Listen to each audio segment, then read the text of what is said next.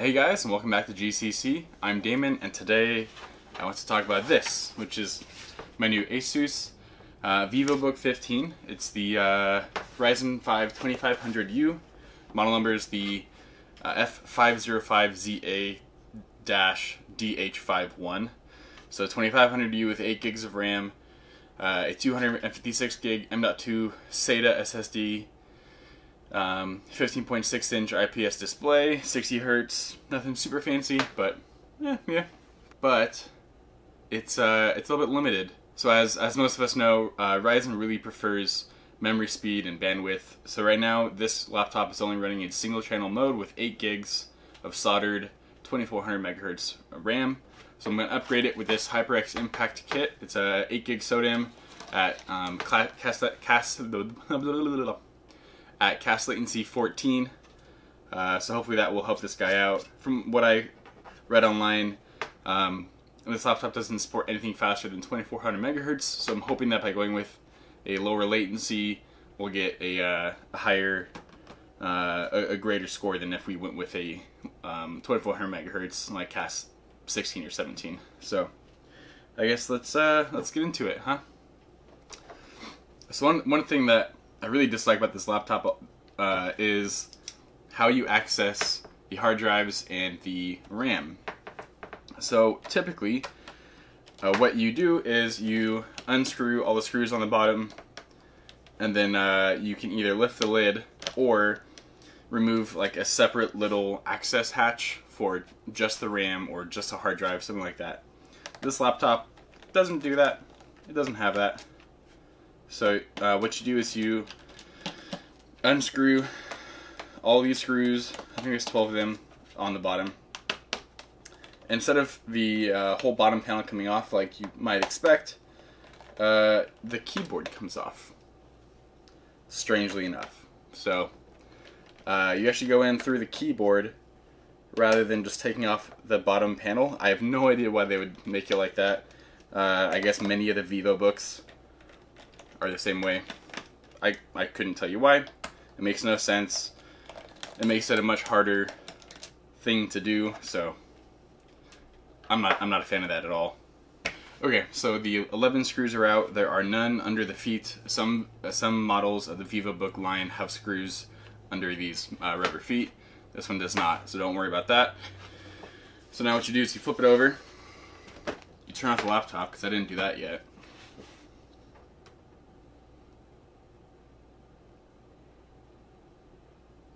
There we go.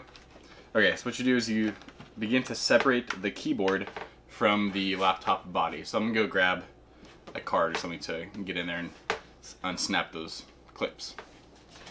All right, there we go. So I think last time I had a little bit better luck going in from the corners. Yeah, looks like that's gonna work.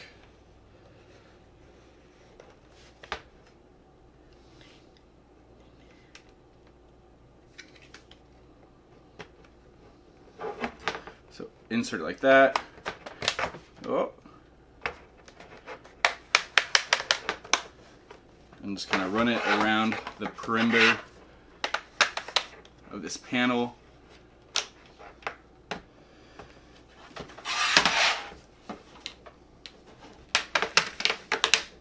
Ouch.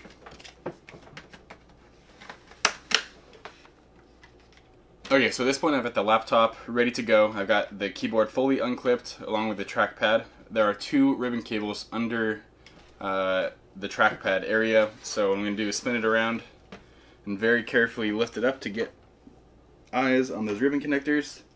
Reach in and unclip them. Keyboard is off. So now what we have to do is remove the battery and the main board. Yay, Asus. God, they made this. So if all that you're doing is installing a 2.5 inch drive, you can do that right here. So you've got 1 screw here, here, here. So 3 screws. You can slide back the drive cage and slot in your 2.5 inch drive. I think it has to be exactly 7 millimeters. So you can't have like a 4 terabyte, 9.5 inch millimeter hard drive. But if that's all that you're doing, you can do it right here. If you want to do another DIMM though, you got to remove the whole main board. So that's kind of stupid. So I'll start doing that now. So real fast, I just wanted to go over those two ribbon cable connectors that I had to get access to. So you have two. You have the big one here for the keyboard, and the small one is for the trackpad. So all that you do is you lift up on these two little black pieces. So you can see they kind of fold down and hold the connector in place. So flip those two up and then pull them straight out. That's all you have to do. So first I'm going to remove the battery. So you've got one screw here, one black screw here,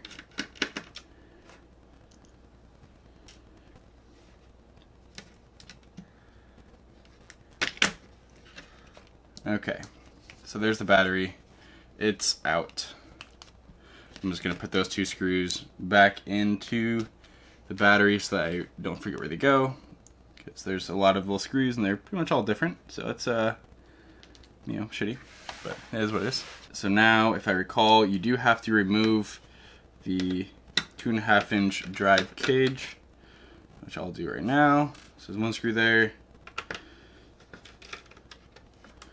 one screw there, one screw there, and then this whole piece just slides back, lifts out, and then there is your SATA data and SATA power right there. So you can screw in your hard drive on the side here, slide it into place, and you're good to go. If that's all that you're doing, then you're in good luck. So there's a little ribbon connector right here for this daughter board for your I/O, for your SD card, and stuff like that. So what you can do is you just flip up the white piece on this one, flip the white piece, and use the ribbon connector's blue little grabber and pull out that cable like that. There is a small wire right there, so undo that connector, pull that back a little bit, and you can see we're already getting pretty close. So there is one screw here,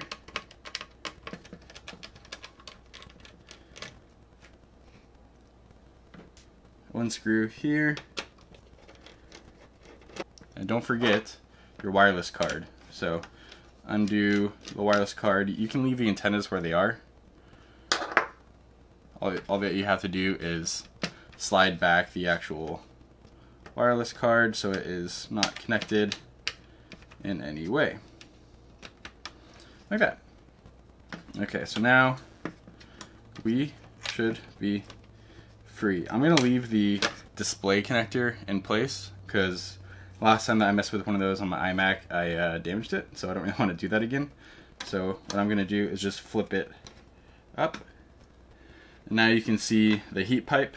So SODIMM slot goes here, blower fan, M.2 SSD that can be replaced with a PCIe SSD, and then there is your heatsink over your chip. So if you wanted to replace the thermal paste on that, or do what Linus does in a lot of his videos and put on some liquid metal, you could potentially do that. I'm not advocating that. I'm just saying it's a possibility. You could also, you know, jump off a bridge, but I'm not saying you should do that either.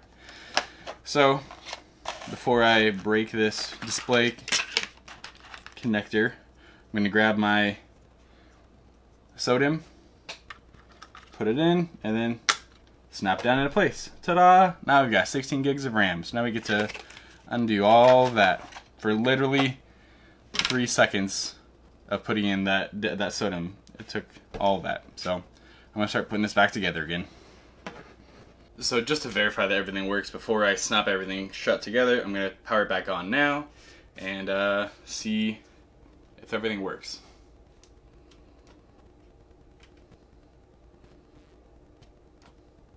Okay, come on, computer. Well, that's not a good sign. Well, that was dumb. I just had the ribbon connector for the keyboard upside down. Don't bother. I'm sorry. Okay. And we've got a post.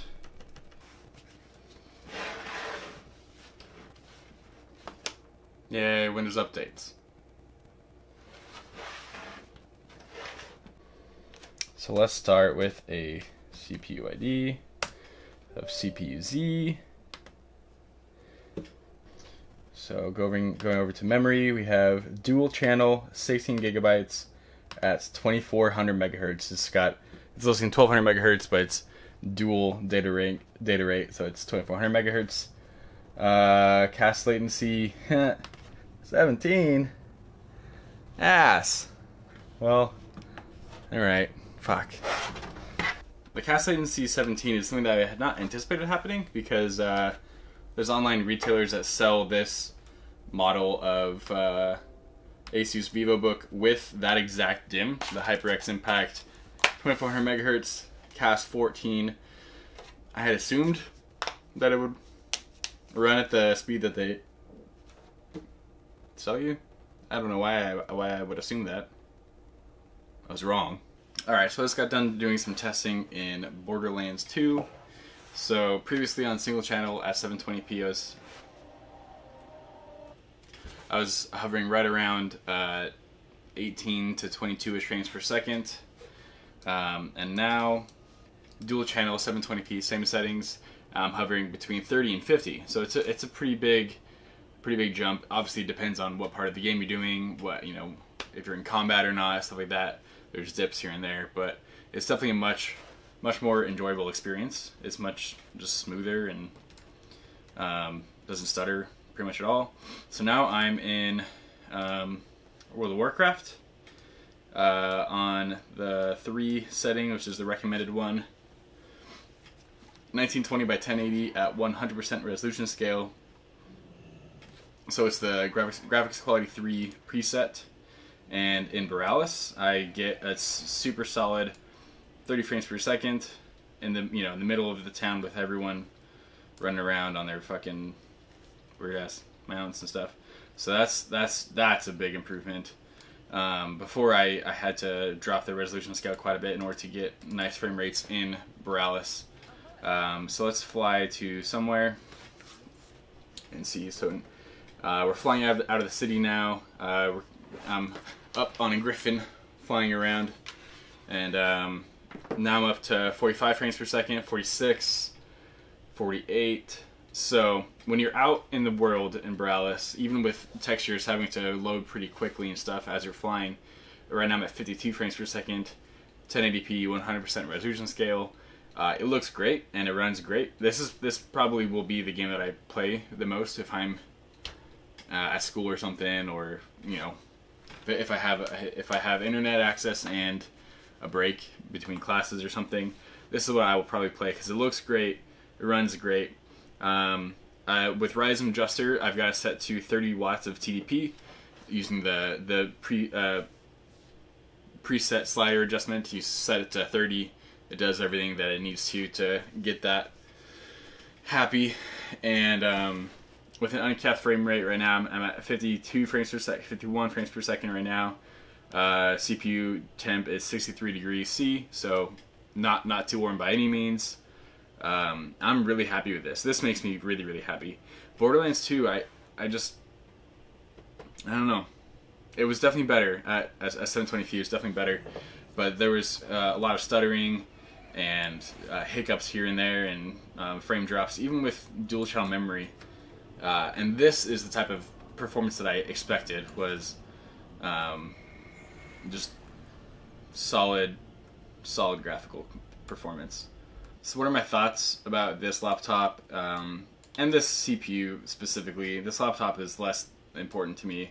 I got this one primarily because it was cheap. It was on sale at Newegg, and I knew that I wanted a Ryzen laptop because I wanted a little bit more graphical horsepower than Intel HD graphics can provide right now. It sounds like, side note, it sounds like they've had a pretty big breakthrough, and that next gen onboard graphics should be pretty potent. So that's really exciting to see them actually really try and make strides there. Anyways, this laptop, wow, this game is really making me happy right now. This is exactly the type of performance that I was looking for, and that I wasn't getting before with single channel memory. the laptop as a whole, I really like. The cooling solution isn't too loud. So right now, like I said, it's rock solid at 63 degrees C. It seems like it's fully saturated. It's the highest temp it's going to get. Right now I'm in the mid 40 frames per second, and in a game like WoW, that's fine. That's perfectly playable. It feels nice and smooth. In a game like Borderlands, when you're around 30 frames per second, it can feel a little bit jittery, you know. Anyways, guys, thanks for watching. I really appreciate all of your guys' support. It means a lot to me.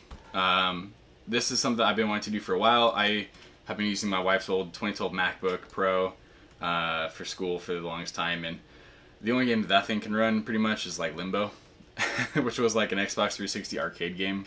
I'm really, really happy with this laptop, and I appreciate you guys watching, so I'll see you in the next one.